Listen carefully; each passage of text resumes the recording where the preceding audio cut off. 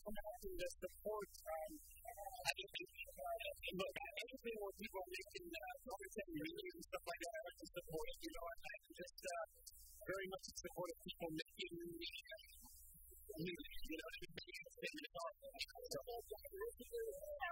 what are you working on right now? Right now, I just co-starred with a teen pilot called The Buzz from the same director of the Seinfeld pilot. They're excited about that.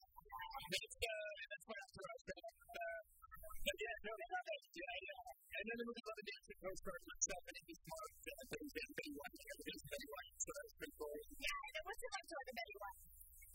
So I'm dancing with her, and I'm different right now. I was keeping her literally like this. I'm 89 years old. I was just, the reason being that I want to be guided to Betty White.